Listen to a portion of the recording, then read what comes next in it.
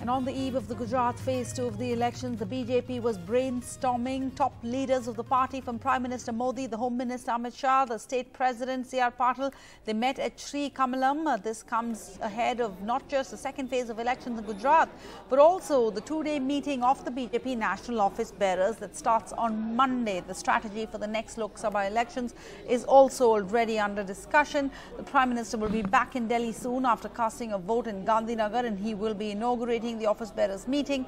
The in-charges, the co-in-charges and charges of the front organizational heads, ministers of will also be participating in this meeting, where the strategy for next year's assembly elections are to be discussed.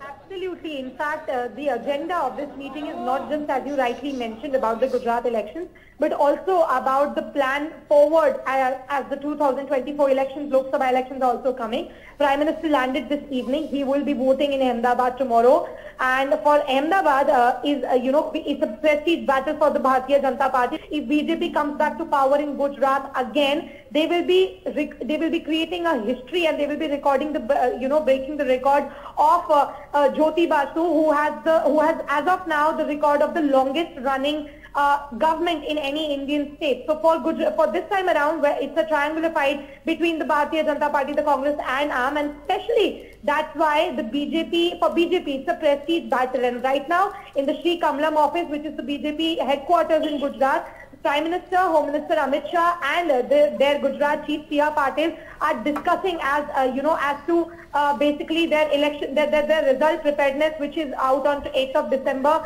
and how the entire plan worked in Gujarat. Also, they are discussing as to how the booth workers will be working, how the management, the ground level management is going to be, and especially as you also rightly mentioned, the plan also the meeting also has the Lok Sabha elections in agenda, that how Gujarat results will be playing a big role in the 2024 Lok Sabha elections. So these are all the agenda in the meeting. But as the leaders and the workers of BJP have been telling us, that Bharatiya Janata Party doesn't leave any stone unturned to win election. They take the elections very, very seriously. Unlike any other parties, they from their most popular face, from their tallest leaders to their ground level booth worker, everybody is kept in the loop as far as the election preparedness is concerned, whether it's a state election, whether it's the Lok Sabha election. And right now, the Prime Minister, Home Minister and C.R. Patil, the Gujarat BJP chief, are discussing the election preparedness for tomorrow, the result preparedness for the 8th of December,